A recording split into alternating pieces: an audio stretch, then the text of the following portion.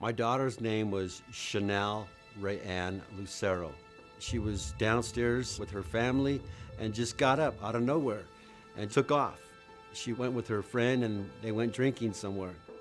Saturday morning, 2:20 in the morning is when the accident happened. She was drinking and driving. She lost control of her family van, the van that she used to take her kids to school and to church. My daughter was not wearing her seatbelt. She was ejected from the window and died. From then, I just felt empty. Why didn't she talk to somebody, or why didn't she say anything? I told her I'd always be there for her. Why didn't she call me? So I ask those out there who are going to be drinking, ask someone to give you a ride home. Please, whatever you do not drink and drive. When you drink and drive, your family is broken.